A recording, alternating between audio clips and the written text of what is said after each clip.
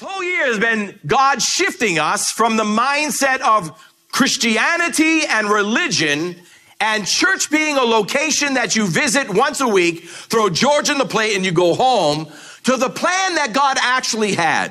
And that is that the church is his family, this is his household, and that we are his children.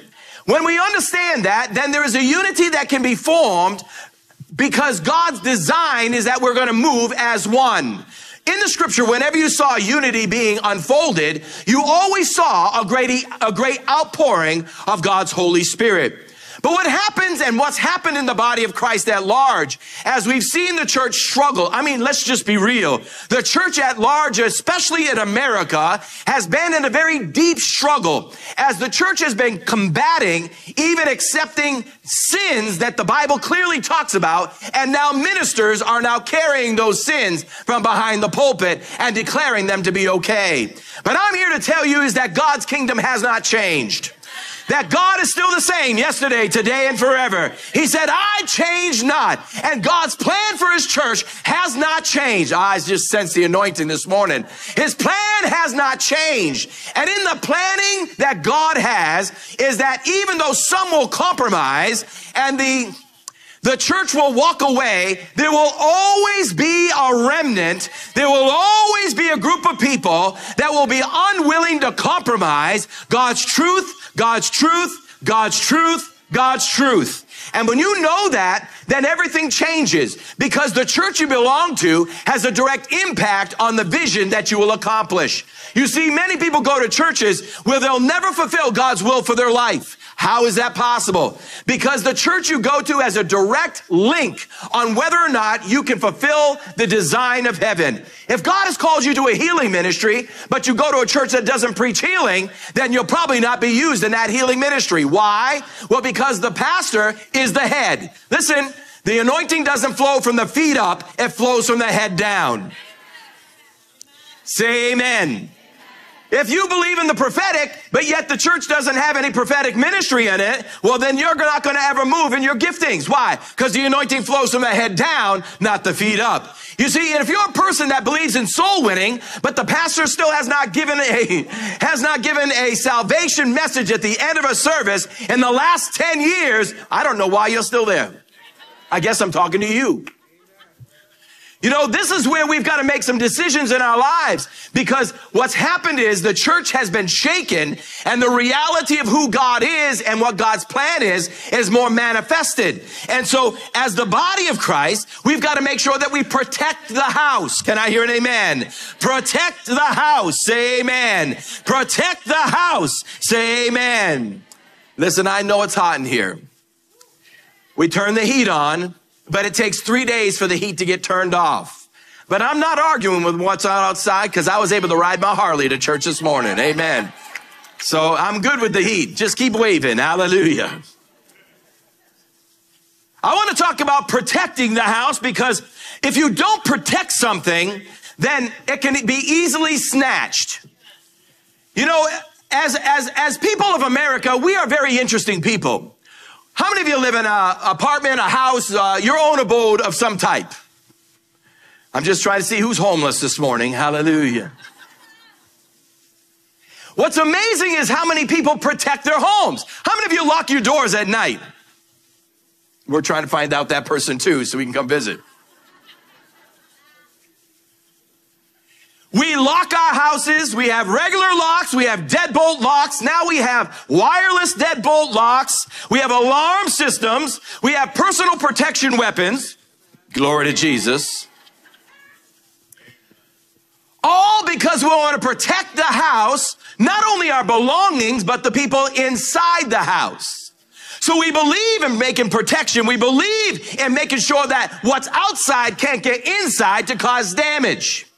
But I'm here to show you this morning that the greater damage doesn't usually come from the outside. The greatest threat is rarely from the outside. The greatest threat is usually from the inside. And today it's important that we learn how to protect from the inside out, not just the outside in. And we're seeing that. I'm not a political pastor, but we're definitely seeing that even in our government, where those who are in the armed forces, and we honor you, you made a declaration that you would not only protect the declaration from outside damage, but also from inside. Because we're watching as America is disintegrating, even under the prophetic guidance of the scripture. We're watching America lose its strength. We're watching America lose its power. We're watching Russia, the Magog and Gog and Magog. We're watching China and Magog starting to work together, and the Euphrates River starting to dry up. And the Bible says that the Euphrates River will house the 200 million soldiers that will march down to the valley of Megiddo. I'm here to tell you today, we're watching as the prophetic utterance is unfolding. And if there's ever been a time for the church to pay attention of who we are, it's right now. We cannot let our guard down. And I'm not talking deadbolting the front doors, because there are a lot of folks who do that. A lot of churches, it's you, me, and nobody else. But in this house, we want everybody to come into the house of God, because everybody's somebody to Jesus. Jesus loves everybody. Jesus has a plan for everybody. It doesn't matter where you've been. It matters where you're going. And God's plan has not been thwarted if you still got breath in your lungs. Turn to someone and say, I got breath. That means he's not done with you yet. Our verse for the year is Ephesians chapter 2, verse 19, and it says this: so then you are no longer strangers and aliens, but fellow citizens with the saints and members of the household of God. One of the greatest things that you got to protect within the church is the culture of the church, the atmosphere of the church. If someone walks into a church and they feel like they're unwanted or undesired, do you actually think they're going to stay? Well, that's big, because who's supposed to be the one welcoming them? No, Jesus through you, which ultimately means if somebody comes and they don't feel welcome, then where's Jesus? We've had folks walk in this building that have been the largest drug dealers of Elmira, have been people that everybody has said. I actually had somebody walk up to me one time and say, you won't believe who walked in the doors. And they whispered their name, and I said, who are they? But they knew, because all of Elmira knew. They were a struggling family. They were a family that had a very bad reputation, but they walked in the house of God. Listen, I believe this. No gossip allowed in the house of God. Can I hear an amen? Gossip is not allowed in the house of God. Why? Because we've got to be able to allow people to walk in these doors who need the Messiah, who need the Savior, who need the blood that can wash away the sins of mankind. And if they walk in here and feel the judgment, then they'll never walk to the front and give their heart to the Messiah. It's time to recognize that Jesus is the way, the truth, and the life, and that this is not our church, but this is his church, and that God has a divine purpose. And we've got to protect the atmosphere, the culture of the house. When the church doesn't protect it, then what ends up happening is that everybody comes in with their own theology and their own philosophy. I can't tell you how many times I've had this. Somebody comes up to me, they've come from another church, and they said, well, Pastor, I don't like it done that way. I like it done this way. And the thought that immediately runs through my mind is, then you should go back where you came from. I don't say that, but that's the initial thought. Listen, if the place you came from was so good, then you should have stayed. But you left because there was something wrong in the culture. There's something wrong in the atmosphere. And you see here, the greatest thing that I believe that is distinct about His Tabernacle Family Church is not just that the pastor is very cute.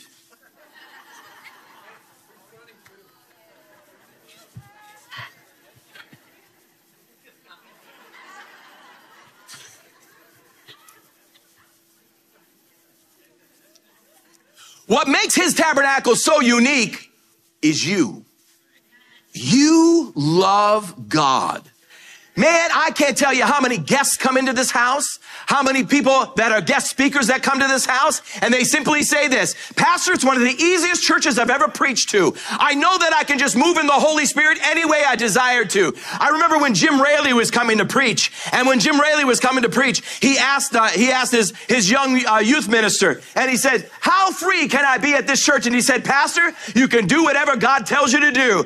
There's no greater compliment than knowing that this is not our house. This is his house. There's no greater culture than knowing that God's Spirit is allowed to move however he desires to move. Why? Because God's kingdom come, his will be done, not man's will, not a church's will, but God's will be done on earth as it is in heaven. You see, it's time to recognize that we've got to make sure we protect the culture, the atmosphere within the house so that nobody breaks in and tries to say, you know, honestly though, no one's got to break in here because we're paying attention to that. The issue is when somebody gets here and they have their own agenda and the desire to come in and start pushing some toxicity within the atmosphere of the house. You see, that's what we've got to pay attention to. That's what we've got to understand that the enemy's going to do. The old Trojan horse is how the enemy always moves. He comes in and somebody's coming in with a big smile and a great happiness, but they have their own agenda to destroy the work and the will of God. And I want you to know that the culture of the home is determined by the wholeness of the individuals within the place. And those that are struggling with breaking down in their own heart are destructive because hurting people hurt people. And then all of a sudden, now you have a bunch of people that are wounded all over the house. And that's not God's plan. What's interesting is the atmosphere and the culture you can't see. It's likened a lot under carbon monoxide. You can't see that gas, but it kills people every year. Where it does not have the right release of the gas outside of where the people are. You can't taste it. You can't smell it. And all of a sudden, now you're getting a little loopy. Then all of a sudden you go to sleep and then you don't wake up again. And how many churches are like that? There's a phenomenal book, if you've never read it. It's called The Autopsy of a Deceased Church. They did a study on a group of churches that were at one point thousands of people. And they studied these churches, and because now all of them are closed. Some of the buildings are actually bulldozed down. And they studied what was the demise of those churches. And what was amazing, it was never from the outside, it was always from the inside. The very toxicity that came from a culture that could not be seen was what was destroying the church from the inside out. I bought this house and I'm looking at this monster pipe, 4-inch pipe going all the way from the basement all the way up through the roof. And I'm saying, what in the world is that? And they said, it's for radon. I said, well, I mean, I've heard of radon. Radon is a colorless and odorless gas that occurs naturally and can be quite deadly at high levels. In fact, it's reported that radon exposure contributes to 21,000 lung cancers a year. But if you don't test for it, you never find it. And if you ignore it, it's still there. Let that sit for just a second. Just because you ignore something don't mean it's gone. Just because you try to evade and try to get around somebody that has a bad nature, can I hear an amen, doesn't mean that they've left. Whomever is there is leaving a deposit of some kind. Every one of us are depositors. When you walked in here this morning, you deposited something with somebody. You might have met out in the foyer and you started complaining about the driveway. You started complaining about how hot it is in the church building. You started complaining. Come on now. Well, that offering was kind of long. Well, you know, all they want is the money. Well, you know. Listen, finally, be quiet. Why do you think your opinion actually matters anyways? You know, we've got to come to a conclusion that we are releasing deposits and the deposits are gas. And if there's a lot of bad gas, listen, I'm not going there. If there's a lot of radon in the house, thank you, Jesus, a lot of carbon monoxide in the house, then even though you might still be here, you're being infiltrated by death. And as a church, we've got to protect the culture. We've got to protect the atmosphere. We've got to protect. Why? Because it should be God. It should be God's nature. It should be God's atmosphere. It should be where God wants to move, how God wants to touch, how God wants to bless, how God wants to convict, how God wants to save, how God wants to heal, how God wants to deliver, how God wants to manifest his love. I don't know about you, but if you come to church and it's just church, then you've missed out. But I want God when I come to the house of the Lord. I want to experience the living God, the resurrected Christ. I want the one who was and is to come to touch me, to minister to me, to love me. But he don't go into all atmospheres. The Holy Ghost is a gentleman. Remember one time I was preaching in Long Island. We had a person healed the night before. The next service was that evening, and that person took off dancing all over the altar. I'm talking dancing. And I guess it wasn't a good dancing church. You know, a lot of white churches, they don't like the dancing thing. Just say it the way it is. So all of a sudden they're dancing all over the church, and I hear a man jump up and he says, "The Lord would say, thou shalt move only in the spirit and not in the flesh." And looked at the pastor and said, "You going to take him out or am I?" He said, "What do you mean?" I said, "Didn't you just feel the Holy Ghost go shoo?" Because he's a gentleman. And he only goes to the right atmospheres. And I said, "You take him out or I will." He said, "I got him." And he went down and rebuked the guy, told him to sit down, and then I helped when I preached. I simply said, "Listen now, if you're dancing, you're always in the flesh. Because if you're not in the flesh, that means you got a ghost running around here. Everybody's got a body. And if you're dancing, you got to make your body move."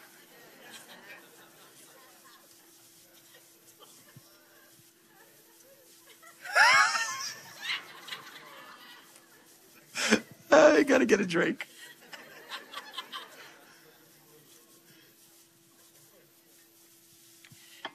What really affects the body of Christ is not the said things, but the unsaid things.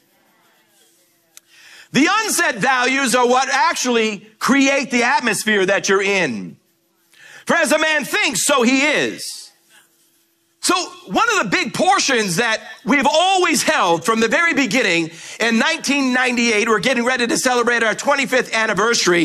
If you've not, listen, there are only 300 seats. If you have yet to sign up for our 25th anniversary celebration in February, you might want to do that quickly because it's going to run out fast. But from the very beginning, the Lord spoke to us that this was a place of grace and mercy. And that he was going to send people to this house that everybody else was going to normally reject because they were, quote unquote, too far gone. But that God would send them here and that he would love them and that he would grow them and they would do great things for his kingdom. And that's exactly what Pastor Ron and I held to all these years. I was at a prophetic conference and a prophet pulled me aside and he said, you speak too intellectual. I have never been accused of that a day in my life. You're too intellectual, Pastor. You've got to dumb down the gospel. I said,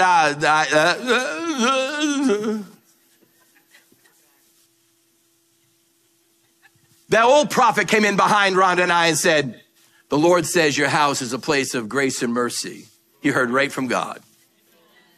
You see, that demands an atmosphere. That demands that a religious spirit is not allowed to be present. Religious spirits are very real. I know some of you don't believe in demons, but they're real.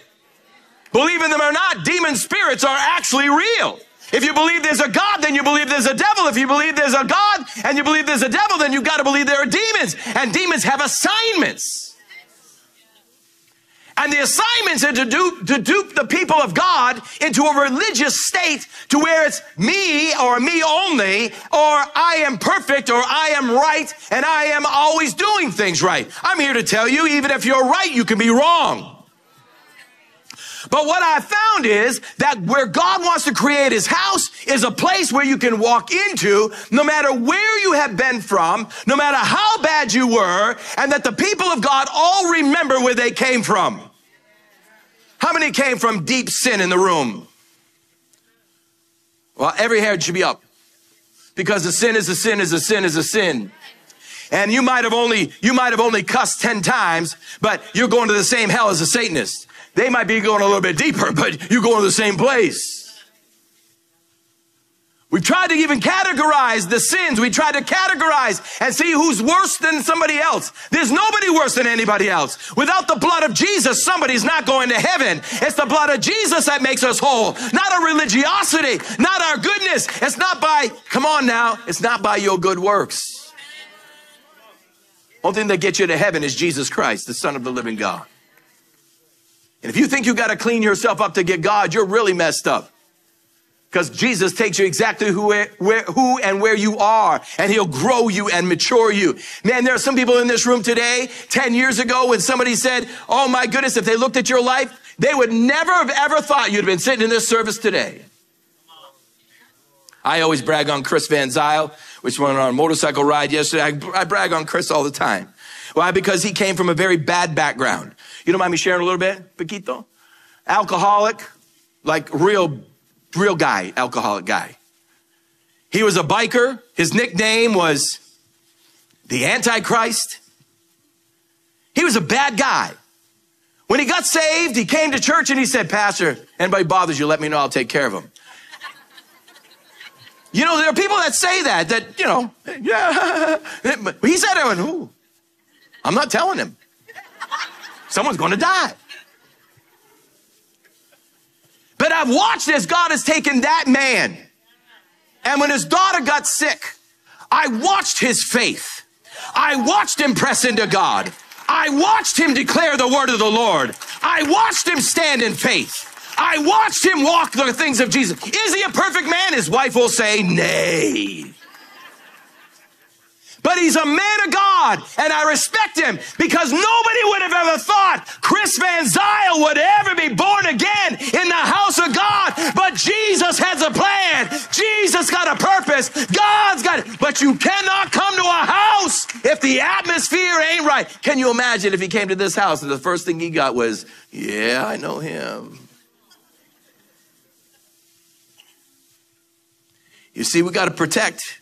We protect our house. We put deadbolts on. We got to put some spiritual deadbolts on. There's things that we're just not going to let in the house. In this house. Say that with me. In this house. Come on now, say it again.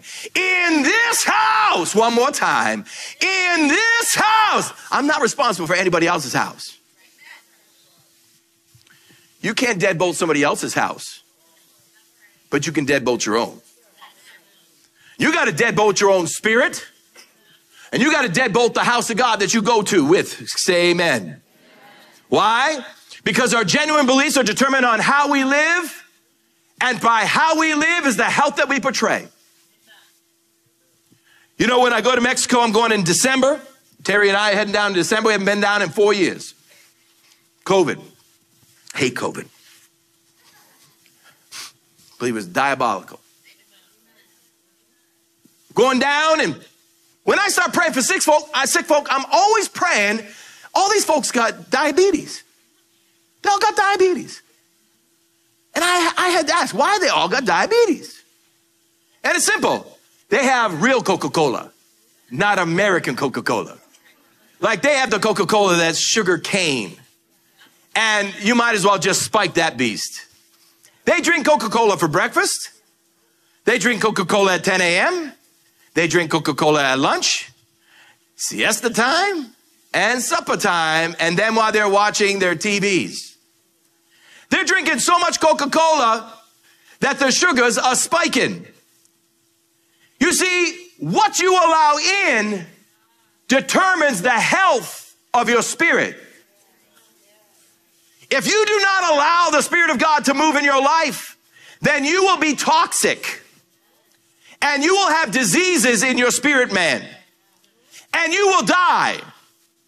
But if you will be one that will guard the house, and I'm not talking your physical house, I'm not talking your physical body, I'm talking your spiritual man. If you will protect your spiritual man by what is allowed in and what you allow out, I'm telling you today that you can become a healthy soul, you can become a healthy spirit man, you can be somebody that will be an addition instead of a toxic disciple.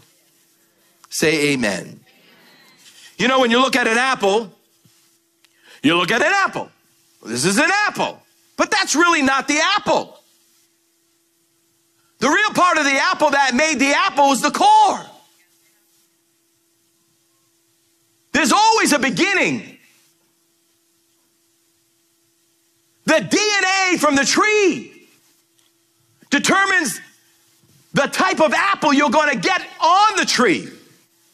And if you're not connected with Christ in tightness, then you're going to find the latter part of your life is going to be a struggle. And you're going to find you're going to get bitter in the house of God. Say amen or oh my. You've got to make sure you protect the core. God's house should be his values. Say amen. I got to quickly move. I'm sweating. Thank you. There are certain things in this house that we're unwilling to be allowed to be stolen. Now, some of you, your TV is very important to you. And if somebody came in and stole your television, you'd be really ticked off. But some of you, your TV, you never even turn it on. Some of you, if somebody touches your motorcycle, there could be issues. Some of you, if somebody stole your wife, some of you wouldn't care. Some of you would be real issues.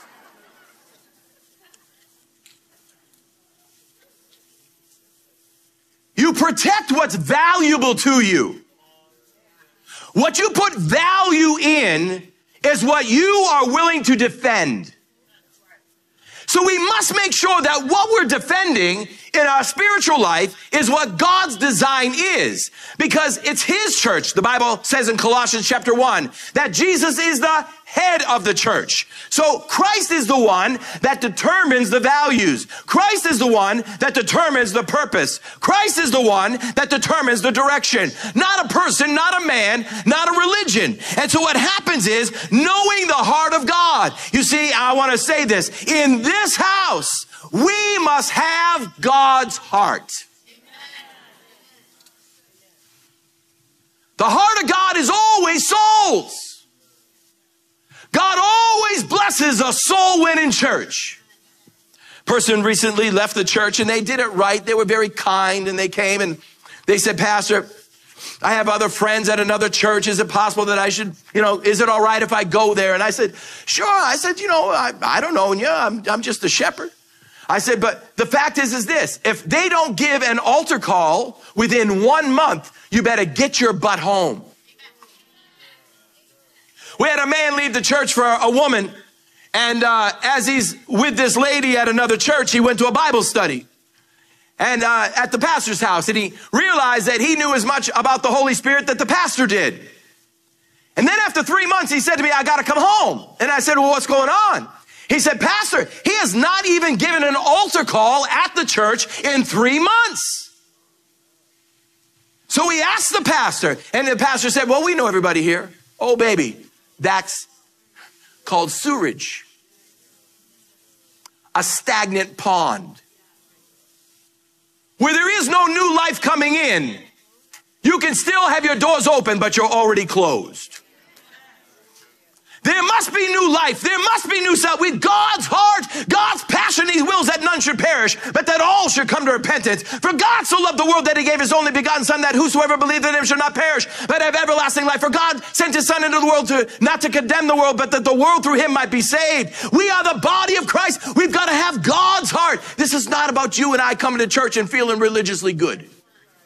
Say amen. That fume is toxic.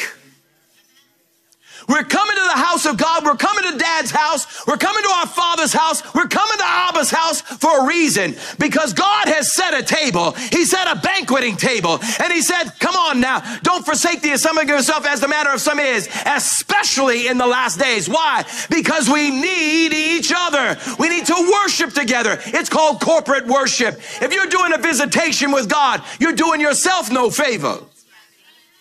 Say amen. God's desire is that we're together. Listen now, if you want to be like the book of Acts, the Bible says they went to the temple daily and then met in people's houses all week long. Some of you don't got time for God monthly. It says I don't got God's heart.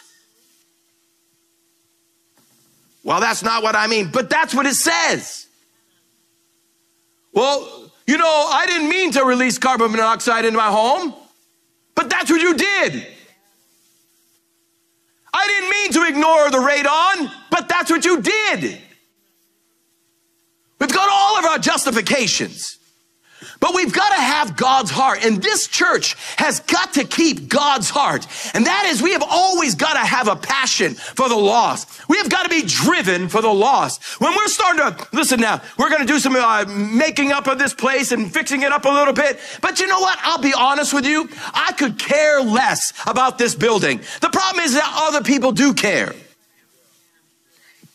The greatest revival in America that ever happened was the Azusa Street revival in 1906. And it happened in a horse barn. The pulpit was made out of egg crates. The benches were pieces of wood that were stranded between logs. The evangelist, William Seymour, would get up, he'd kneel down, put his head in the crate, and just pray until God poured out his spirit. The fire department was called multiple times because the church was on fire. There was a visible flame coming from the horse barn. And they called the fire department. When the fire department got there, it wasn't a natural fire. It was a supernatural fire. People were healed. People were delivered. You see, the building is not the passion. The people are the passion. And that's his heart. When that's lost, then you've lost church. When you only care about yourself, you've lost church. When you only care about you, you've lost God. You are who you hang with. And if you got no care about anybody but yourself, and you're a little survivalist, then are you actually spending time with the Lord? Probably not. Well, that's judgmental. No, it's not. It's evidence. If I have bad sap going up through the apple tree and it starts building the apple through the core, the DNA, then the apple is not going to be healthy. It's going to be crotchety and raggedy. And it's going to have worms. But we don't equate that to the body of Christ. We just equate that to a tree. Read John 15.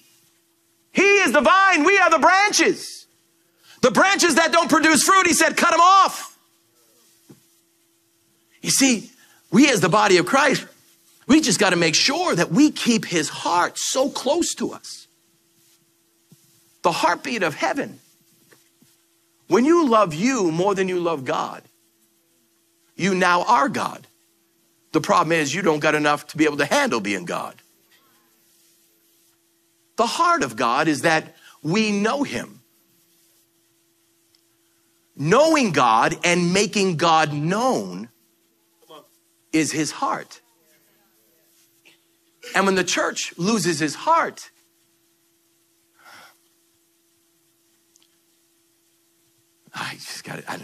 they become inbred.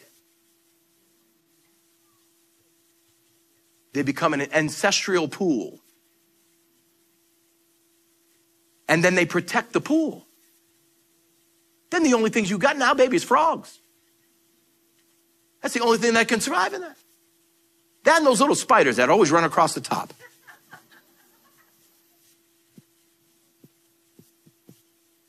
When we get God's heart, then we move like God. Can you imagine if we all had God's heart when we come into the house of the Lord on a Sunday morning and our greatest passion is to worship him? Can you imagine the worship service if everybody wasn't interested in the roast that's cooking? Listen, baby, I'm cooking right now. I'm cooking. I'm smoking. I should check that. Did you get my phone? I got to check my ham. I'm smoking 2 hams right now. Baby, they're going to be so good when we get home. They're going to be so good. Oh, it's 98 degrees. We're getting close. Can you imagine if your greatest passion when you came to church was anything but Jesus? when it's worship time, you don't worship, you just kind of look around? Boy, she got excited. I don't know. It's hot in here. Oh, don't raise your hands. I don't know. That pastor, he could dress better. One guy recently came in and says, well, I don't see any crosses in this whole church. Just pictures on the wall. It's all about people. It's all about people. You're an idiot.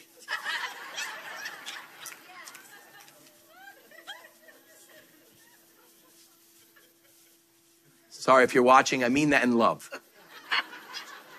You're a religious idiot and you need deliverance. Because this is about God and about God's people. It's about loving people. When was the last time you loved somebody and it cost you some inconvenience?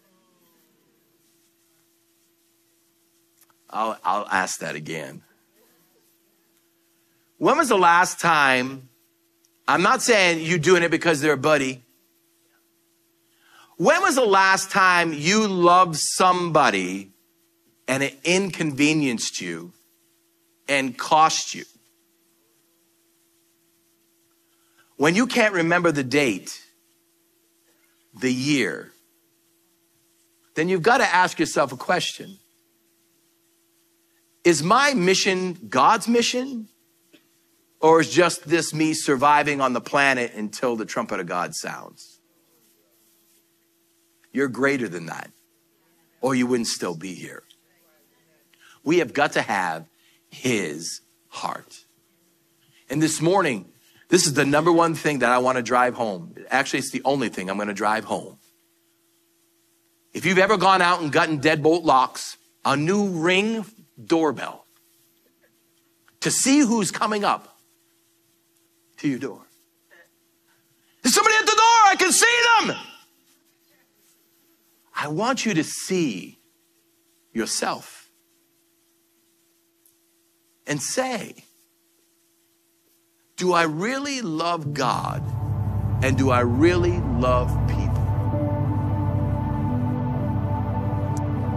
I'll just tell you the truth. The day that leaves this house, so do I. Because as the pastor, if this is about building a religious church, you know I ain't building in Horseheads, New York. I'm going down south. I've already been offered churches of thousands of people. The reason I'm here in New York State, Jesus,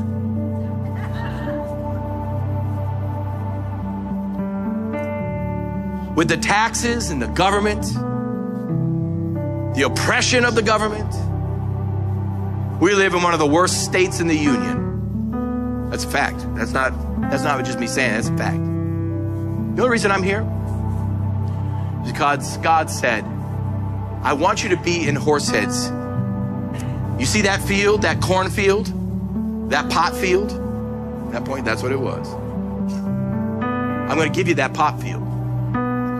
And I want you to build me a house. And I'm going to fill the house. And then he said, that's going to be the youth place.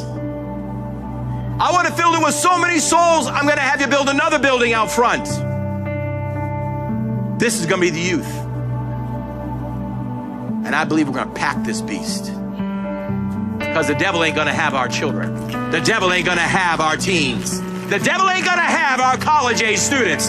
The devil cannot have our moms and our dads. The devil cannot have our grandmas and grandpas. The devil cannot have our region in Jesus' name.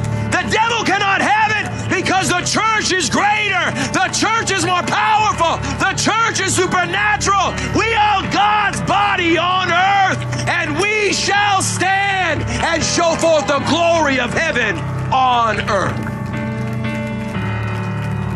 And when that changes, we stop being the church and we start being a religious institution. And I refuse. I pray you refuse. Refuse it for your own house. Refuse it for your own life. Refuse it for your part in this house. That when you come, you'll never be religious. It's It's always about Jesus. Amen. Excuse me. Well, thank you. I got a lot of blessings right there. Could I have you bow your heads with me this morning? I got to point number 1. If you'd like, I can preach 2 and 3 and 4. I have 4. We're not going to get close this morning. But to me, this is the one. Do you really love God? Do you really love his people? Remember, the only thing you can take to heaven with you is somebody else. When was the last time you led someone to Jesus? When was the last time your life was a direct impact on somebody going to heaven? And if it's been a long time, baby, come on now, come on now, come on now. One plants, one waters, but God brings the increase. But if you're never planting, you're never watering, then the seed stays in the ground. In your seats, there are my top 5. And I pray that you've already picked it up and written down 5 names that you're believing God to see saved by Christmas.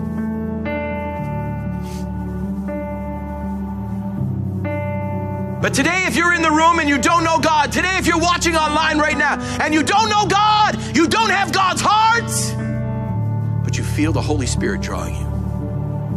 Come on now, come on now, come on now, come on now. He's calling you. How do I know? How do you know when it's God? Because you get that uncomfortable feeling. Is it me? Is it God? Is it me? Is it God? Is it me? Is it God? Is it me? Is it God? If you're asking that question, it's usually God. And then if you're far from God and you don't even have a desire, I'm praying for you. You're in a scary spot. You're in a scary spot if you're not right with God and you don't feel any conviction at all. That's a scary spot. And today, if you're not right with the Lord and you want to get right with God, you know there's a sin between you and heaven. You know if you take your last breath, you know you're not going with him. Come on, man. This is your time. This is your moment. This is your season. Don't let it pass. This is what God's house is for. No one's better than anybody else in this room. We all come the same way, the cross. We all have to bow our knees, and every knee shall bow and every tongue shall confess that Jesus Christ is Lord. Today, if you're not right with the Lord Jesus Christ and you want to get right with God, this is your day of decision. You are making a decision whether it's right with the Lord or not right with the Lord. You're still making a decision. This is the day of decision. Today, if you'd like to make a decision to serve God the rest of your life, to make God your number 1 priority, to say, Lord, I want your heart. I'd like you to slide your hand up this morning. I want to pray with you. Is there anyone in the room this morning that needs to get right with the Lord? Don't take long. Get your hand up. 5. Come on, get your hand up. 4. Come on, get your hand up. 3. 2. Come on now. I know you're here. Last call. And 1. By the way, you can't join this church even if you want to. We don't have a membership. The only thing you can get here is called part of the household of faith, because it's God's church. Let's all stand to our feet.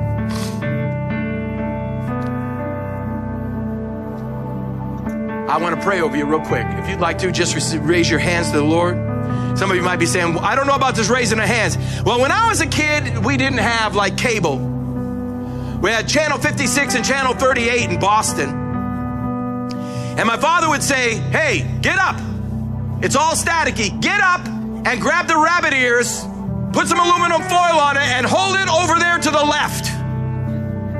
Why did I have to do that? When you lift your hands to heaven, you're saying, God, I'm you, man. I've got my antennas up. Father, in the name of Jesus, I release your heart in this house. Father, we only want one thing here. We want you to be glorified. God, we want you to know that this is a place that you can trust us with new babies, that this is a place we can raise new souls, that this is a place that will disciple them and grow them up in you, God. God, you can trust us with more people. You can trust us with more souls. Lord, burden us with people that don't know you as their Savior. Don't allow us, oh God, to get hard-hearted and religious-minded. But Jesus, move in our lives that we'll be driven to share the good news of Jesus with everybody we know. We want your heart to be stronger than ours. So Lord, I release that anointing in the name of Jesus and declare that this house is your house, your purposes, your design.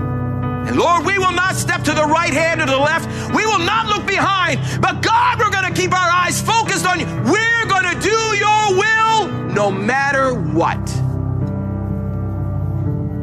And your greatest will, John 17:3, and that you may know the Father and the Son whom he has sent. We want to know you, not just know about you. So we submit our hearts to you, Jesus. We submit our hearts to you. If you pray right out loud with me, Jesus, thank you for today. Thank you for your word. Thank you for salvation. Today, I'm telling you from my heart that I want you to be my number one priority. I lay everything else down. As Paul said, I'll count all things dung just to know you. I want to know you. So Holy Spirit, draw me, convict me, make me, build me, draw me, and use me. Then in these last days, I'll store up treasures in heaven, and people will know that you are a good God. In Jesus' name, amen. Father, I love you. Bless your church. I declare, God, in Jesus' name, that not one will be lost, but all will serve you all the rest of their lives. All the way to the 5th generation, I declare in the name of Jesus, there is no sickness, no disease, no maiming, no wounding, no growths, no spirits of infirmity, no elongated pain in Jesus' name. I rebuke it right now in their bodies. I rebuke, God, and declare that signs and wonders will follow the preaching of your word. I declare, God, we will prosper in all things and be in good health, even as our soul prospers. That God, financially will be blessed, our families will be blessed, our souls will be whole, and that God will be ministers of your gospel for your honor and glory. And everybody receiving it said, the